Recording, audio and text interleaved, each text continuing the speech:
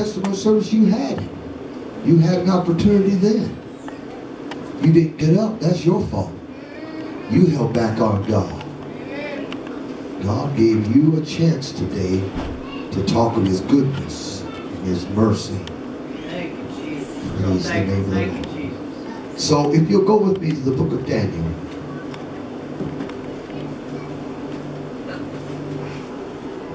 If you get with me. If you get with me. You know what I mean by get with me? If you'll say amen when you believe it. If you'll say amen when it's right. If you'll get with me, we may get out of here quickly. Amen. But if you don't get with me, I might be here a while. I want to make sure you understand what I'm preaching today. I want to make sure you get a hold of it today. Look at your neighbor. Tell your neighbor, your God is able. God is able. Now look at yourself.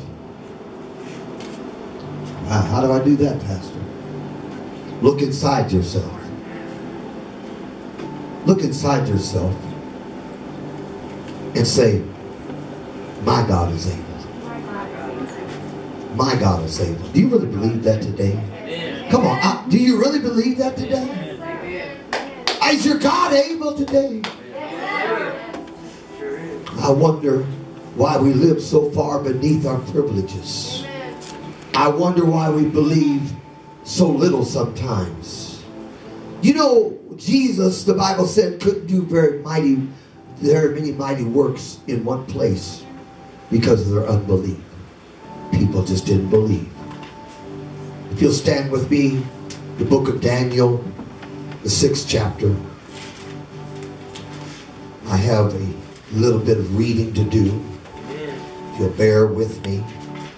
I want to set this scene for you. And I have in the past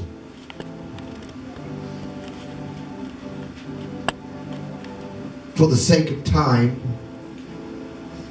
which shouldn't be a factor, but for the sake of time, I have excluded a lot of Bible reading before I preach. And a lot of times it's because I feel like maybe the people already know the scriptures.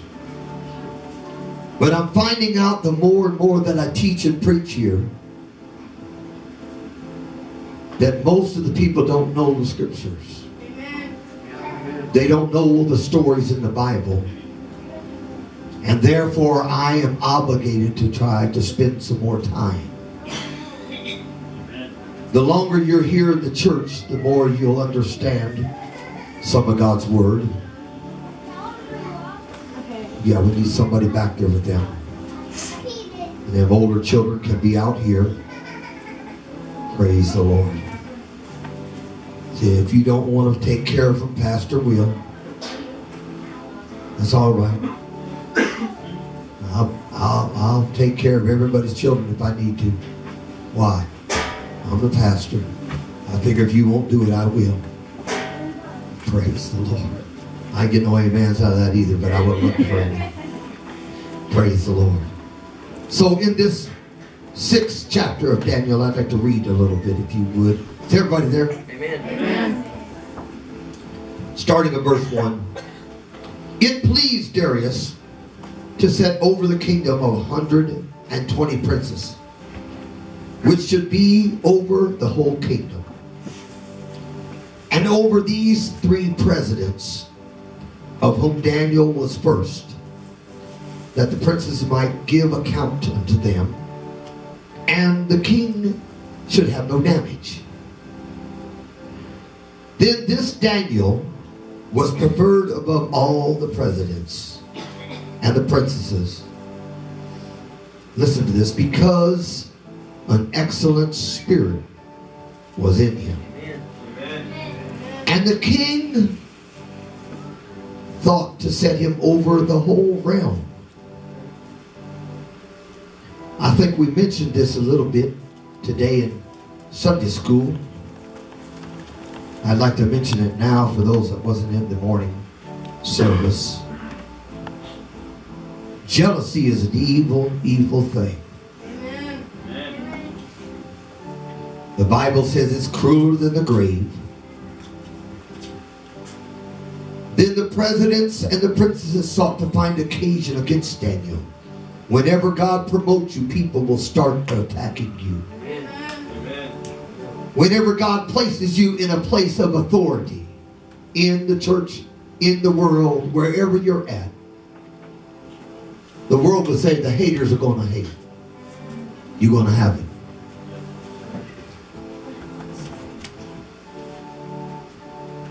But they could find none occasion nor fault, for so much as he was what? Anybody reading with me today? As he was faithful. That's much needed in our day and age. Our church. I'm not preaching in Oklahoma City, Brother Morgan. Brother Miller, I'm not preaching over in Tulsa today. Preaching here, Sand Springs. If you're part of this church, I'm preaching to you today. Don't get your shovel out and try to shovel this to somebody else. Get you a rake. Try to pull this in for yourself. Some of us need to work on our faithfulness. Neither was there any error or fault found in him. When you have no faults and errors, God will raise you up. He's not going to put somebody that's always messing up in charge of nothing. You got to be an example to the unbeliever.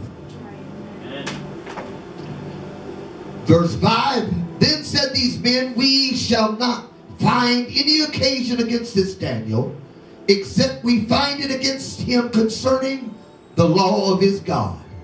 Then these presidents and princesses assembled themselves to the king and said unto him, King Darius, live forever. Always trying to flatter somebody to get advantage. Praise the name of the Lord. All the presidents of the kingdom and the governors and the princesses and the counselors and the captains have consulted together to establish a royal statute. That means they got a coup together. That's what the world would call it now. They put together a coup. Try to remove somebody out of office. To make a firm decree that whosoever shall ask a petition of any god or man for 30 days, save thee, O king, he shall be cast into the den of lions. Trying to stroke the king's ego, making him think that he had the ability to take care of everything on his own. Verse 8, now, O king, establish the decree and sign it in writing, sign the writing, that it be not changed, according to the law of the Medes and the Persians, which altereth not. Wherefore King Darius signed the writing and the decree.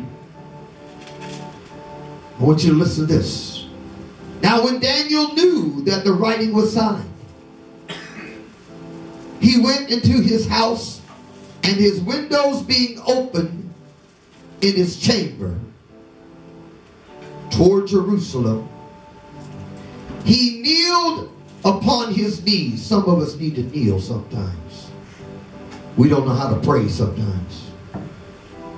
3 times a day he prayed and gave thanks before his God, as he did aforetime. Some of y'all too quiet when you pray.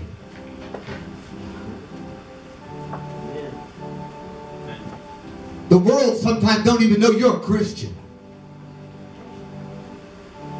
Sometimes the world don't even know who you are, because you kept quiet about it too long.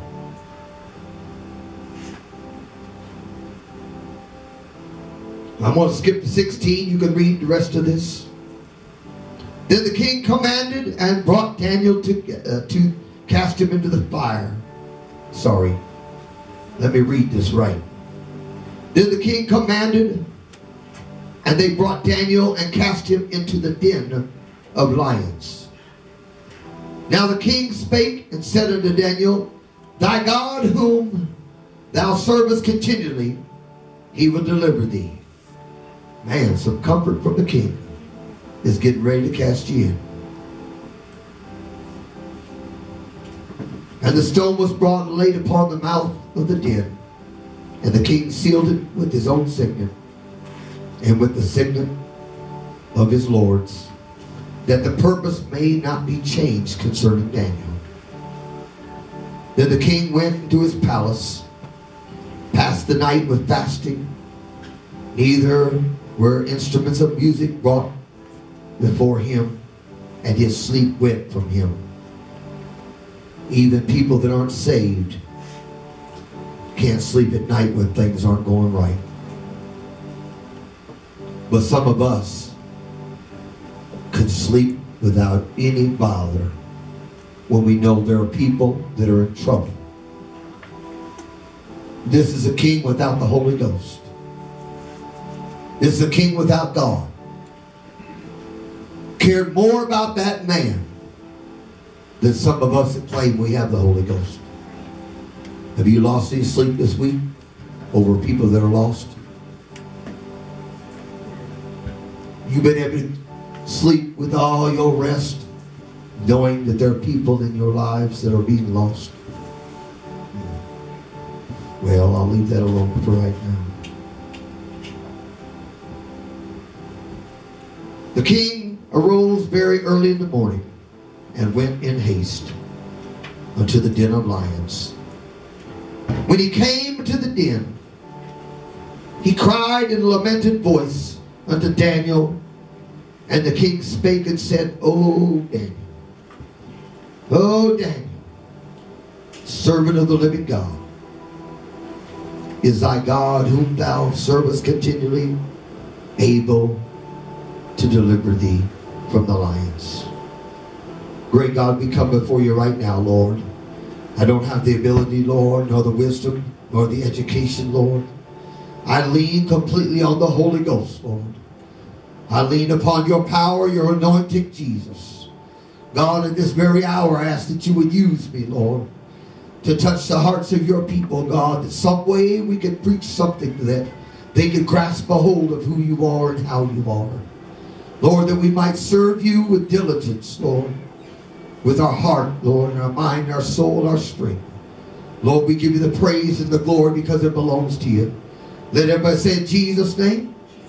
You may be seated in the presence of the Lord. I took this time to go over a little bit extra today because I'm not sure if everybody understands all that has happened here. We have here a portion of scripture that is not a story. It is a true life event. It happened for real. Just as real as you came and got up this morning, hit your alarm or whatever you did to wake up. Just as real as the getting up and driving here and coming to the house of the Lord, these events happen just like that. They are not a story, but they are a historical fact. They are something that happened in our past time. And the Bible says that the Word of God is written for our admonition. It is given to us so that we would understand and know and not make mistakes. It's for us to be a schoolmaster, as one person said, that we could understand God a little deeper than what we know. And as we come to this portion of Scripture, the Lord began to deal with me earlier on this week. And as He began to talk to my heart and talk to my soul, He began to open up this thing a little deeper than when I'd looked at it before. I've preached on it before, I'm sure, many times, but for some reason the Lord got a hold of me this last week and really began to cause me to meditate on what it was really saying. There was a lot of things that I mentioned in the reading I stopped and took a moment to mention and to point out. But there's something more deeper than what I've even said so far. there is a place that we can find ourselves in. There is a way that we go about our day that we seem not to understand anything that's going on. It seems like we just kind of muddle through day by day, and we don't even take and recognize what's really going on. And if you look on the outset of this here and you see the story, if you will, if you see it just as a story, that's all it really is to you. That's all that really matters to you. But if you can take a little moment of time and you can listen with your spiritual ears and not your natural ears, if you can open up your heart to this thing and not just another message that the pastor's preaching, I want you to really grasp a hold of something in this lesson. I want you to see something in this message, that God is still in control of everything. It looks like here on the onset, when you start out and you begin to do something for the Lord, it doesn't matter what the position is. If you have the right spirit, God will raise you up and he'll use you where he wants to use you. And he'll be your God and you can be his child. But it takes you to have an excellent spirit. God doesn't want to use somebody with a nasty spirit. God doesn't like using people that do not want to live for him with their whole heart, mind, soul, and strength. You can do it haphazardly, and that's the way your life will be. Just like your life becomes haphazardly, your service to God becomes haphazardly. Rule over him, no matter who had control over him, he still found room and time to pray with his windows wide open. The Bible says that when this decree was made, he went back as he did aforetime. He wasn't just starting this out because he heard. Some people are trying to make a name for themselves. Some people are trying to do stuff just to show off who they are, trying to show that they are a child of God. When they get the chance to show the limelight, look at me, this is what I'm doing for the Lord. But that wasn't Daniel's motive. Daniel had begun to pray for the Morgan all the time, 3 times a day. The Bible says that he sat in his window towards Jerusalem, or towards the Holy Temple, if you will.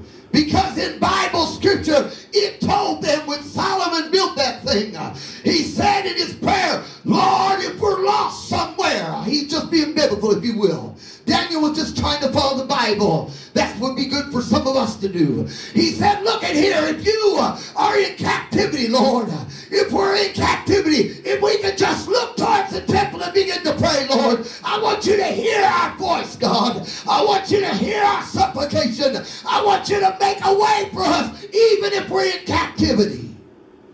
And all Daniel was doing was following what Solomon prayed about. Solomon prayed and said, hey, I want you just to know, church, that if you get in trouble, all you got to do is look towards the east. Start praying towards that holy temple, and everything will be all right. Our God will hear you from your distant cry. And so this man was trying to practice exactly what he'd heard. He'd heard him say it over the days and the weeks and the years. He'd been told what the Bible says, or what the men of old said, if you will. But you've been told what the Bible says. You've been preached to just like I've been preached to. We know how to get a hold of God. But I wonder if our way is being struggled because of the way we live. This man had an excellent spirit. That means that he put God first all the time. He had a good attitude. He wasn't mumbling and grumbling all the time, talking about how bad everything was. You don't hear him playing and complaining and worrying and moaning and groaning about what's going on. The man took his situation, said, I'm still going to praise the Lord. He still stood in the window and told the Lord, I thank you. I may be in bondage, but I still thank you.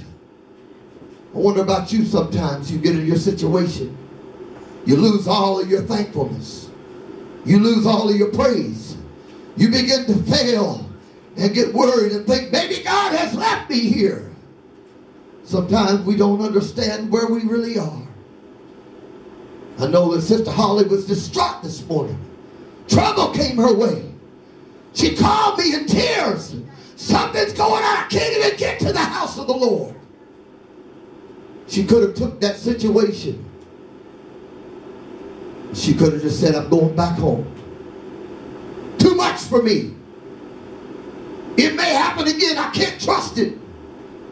But instead of that, she said, I'm just going to go ahead and go on to the house of the Lord. Some of you need to go through your troubles and say, I don't care what comes my way. I don't care what troubles I got. I'm still going to make it to the house of the Lord. Got too many out of church right now that should be here today. They allow the world to take over. Just because they're in bondage doesn't mean that they don't have to be here. You can be in bondage. This is the best place for you to be if you're in bondage. Here we have this man that said, look, I made a decision in my heart. And I just made a decision. He said he knew. The Bible said he knew that they made this decree. He wasn't scared of what the law said. The law could tell me, brother, to quit preaching against homosexuality. And I'm still going to preach it because it's Bible. They can lock me up if they want to lock me up. It's not my words. I'm not mad at anybody. And I don't hate anybody. I just have to be honest with you and tell you, the Bible says it's a wrong lifestyle. He said, I'm not afraid of who's around. You better get some Holy Ghost in you, cause you to quit being fearful. Quit being fearful of your boss and your jobs and your families. Some of us are so caught away with our family, we can't even talk about God in front of them. We're afraid to say anything about Jesus. Can't talk about him. They won't receive it. Why does that stop you? Who are you? You change like a chameleon when you get in the presence of some people. You turned. Paul said, I became all things to all men. But he wasn't talking about being a chameleon. Turn into a sinner when he was around sinners. Turn into a saint when he was around saints. That ain't what he was saying. He said, I could get along with anybody. I could still reach them, whether they were educated or uneducated. I could let them know about Savior that can help them. That's what he was talking about. But some of us are chameleons. We're not like Daniel. Says, I don't care if you don't like my praying. I'm going to pray anyhow. I don't care if you don't like my singing Christian songs. I'm going to sing them anyhow. We're chameleons. Just hang on. Pastor, what are you trying to say? We've got to get to a place in our hearts and in our minds. It doesn't matter what the royal decree is. It doesn't matter what trouble is coming my way. All that matters to me is that I understand that where my help is and where my strength and how I make my stand is on my knees. And when I begin to pray, that all of heaven wakes up. I believe that when a child of God begins to call on their Father, I believe he almost just tells heaven, hey, you got to hush up for a little while. I've got a child that's crying. I've got somebody. You ever been in a crowd of people and you heard your child cry? You said, hold up, I think my baby's crying now. I believe the Lord is just like that. All in heaven, all the angels that cry, holy, holy, holy is the Lord God Almighty. Hey, hush up, angels. Got a child that's crying out to me right now. I believe that. When you reach up for him and begin to cry out of an honest heart and not to be seen. I want you to understand that. Daniel didn't throw his windows open to be seen. He wasn't trying to make a big show for himself. He said, I don't care who hears me and who don't. I've got to worship him. Y'all sing that song, I got to praise. I got to praise. I got to praise and I got to get it out. I got to praise. That's the way Daniel was saying here. I got to praise. I got to get it out. I can't hold it. Doesn't matter who's watching. Some of y'all can't praise because you're worried about who's watching. So we know that he was taken by this king. And I want you to understand something about this. It's a type and a shadow. There are all kinds of people who are going to try to put you into a pit. All kinds of people are going to try to put you in their cage. Put you in their little corner, their little room. They're going to try to stop you from being who you are. And they have all kinds of ways. And this way here, he said, hey, I'm going to put you down in a pit. They're always claiming that they're going to devour you. I'm not something that will destroy you. You can't be who you need to be because because you're going to be torn down. There's always some kind of fear factor. You realize that? The devil always tries to use fear. But the Bible says he, talking about God, has not given us the spirit of fear, but a power of love and a sound mind. My mind's sound today. I'm not afraid of the devil or any of his works. I'm not afraid of losing my battle. I'm on the Lord's side now. I'm on the Lord's side now. I'm not worried about losing no more. He said, so he took him and threw him in the pit. Sometimes we're cast into our pit of despair. And our doubts and our disbelief and our fearfulness were cast into a pit. And it seems like even though the cave has been sealed up, you know, that's not the only time that's happened. There was a man that they said Lazarus was already dead. Everybody gave up on him. The family, the friends, they said he's dead. He probably stinks. They put a stone on top of the cave and said, no more Lazarus. But I'll tell you, there's a God that knows Lazarus. God knew exactly where Lazarus was. And he said, just because you gave up, just because you give in, doesn't mean I'm done with that person. And just because Daniel was down the pit, there was the devouring lions there. It was a bad situation. It was a horrible place to be. But don't give up and don't despair. I'm your God. I'll take care of you. Through troubles, I'll take care of you. They put him in there and closed it up. Left him alone. Surely, Brother Miller, surely he'll be dead by morning. Hey, Brother Miller, you can't take it this long. Surely you're going to give up before you get what you want. Surely I'm going to give in. Hey, you can't make it on your own. There's no way to raise that child by yourself. That's what the adversary tell you. But he's a liar. He's a liar. Amen. I want you to hear me today. When all them voices in your head tell you you can't succeed, you can't break the intentions, you can't break the problems, you can't get past them, they're liars and puppet pit, because my God is a consuming fire. He can destroy whatever yoke is on your neck, whatever chain, he can break it asunder. My God is a great God. And when they come, you say, is your God able to save you? You need to stand up with your big boy panties, if you will, and say, my God is a great God. He's not going to let me lose. He's not going to let me fall. Amen. I've got a great God today. You ought to say it and you'll say, why somebody say, my God's able today. My God's able. My God's able. The very thing that was going to destroy him, listen to me. Listen to me. The very thing that was set up to destroy him. The lions that were hungry and ready to devour. The very things that the enemy had set up to destroy them became his resting place. You ever had situations in your life? Dark in the night, no light coming in. You tried to lay down, but all that ferociousness is around about you and wouldn't let you sleep. I can't sleep because my trouble is so bad. I can't sleep because I'm so upset about what's going on. You want to tell that trouble, I'm going to rest in the Lord tonight. You want to talk to the Lord and say, Lord, it's in your hands. I'm going to take the trouble that's set up to destroy me. I'm going to lay it on my pillow and I'm going to sleep on it and not worry one bit.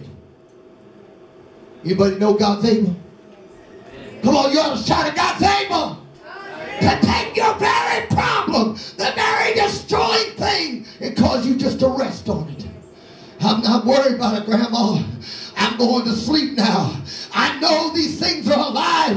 I know they're right here. I can feel them. They're all around there. But instead of being afraid, I'm going to pull them up to my head. I'm going to sleep on them to show the devil I'm not afraid. I'm not worried. I'm not going to fall down. I've got my problems under my head. I'm sleeping restfully because my God is able today. I don't know if you believe that today. I wonder if you really believe it. I wonder if you're even awake to know it. That your God is real. You understand that God is able today. But you got to be like Daniel. Something about Daniel that's not like us sometimes. He was faithful. When's the last time you've been faithful to something? When's the last time you've been faithful to God? And said, God, I'm leaving it in your hands. You take care of it. But we made provisions for the flesh. I want to quit smoking, Brother Morgan said. But he carried a pack of cigarettes around. Is that how you quit, brother? That ain't how you quit, was it? You got rid of that thing out of your heart. Got rid of that thing out of my heart. I'm determined I'm not going to live like that no more. That's the way it is. It's not a mystery, brother. It's not some kind of thing mystical in the air. It's a choice. I told somebody here this last week. It's all about a choice. Either I'm going to live for God or I'm not going to live for God. Either I'm going to sin or I'm not going to sin. It's your choice. Daniel said, I'm not going to take the choice of the adversaries.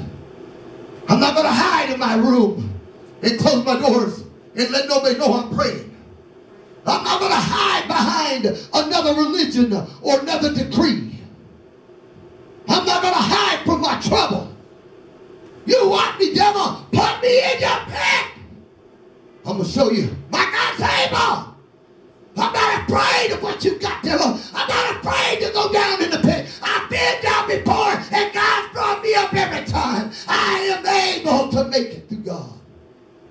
Boy, it's quiet here today. I hope y'all listen.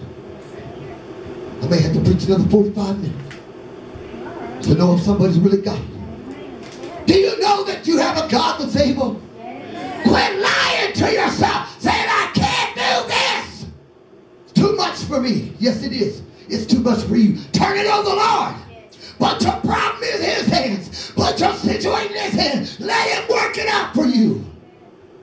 That mean I don't have to do anything, Pastor? You're lying to yourself if you believe so. I got to be faithful.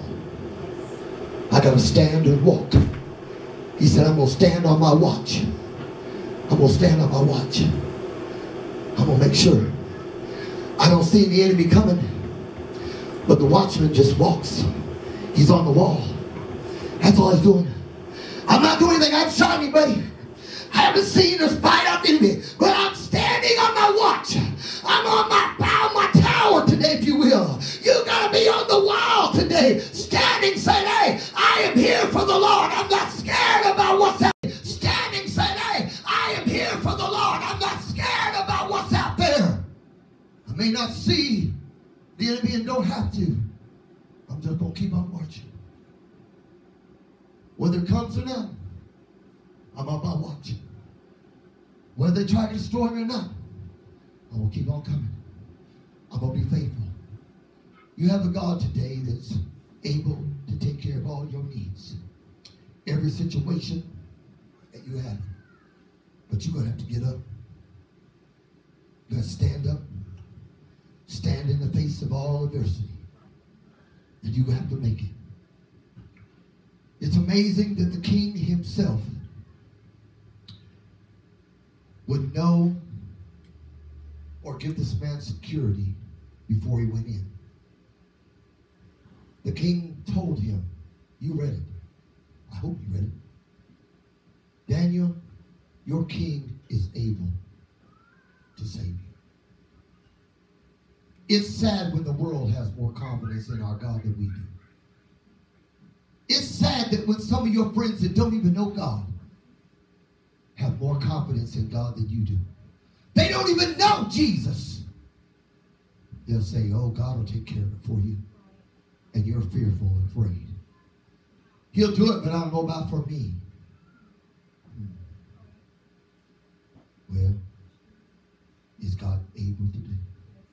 Would you stand with me?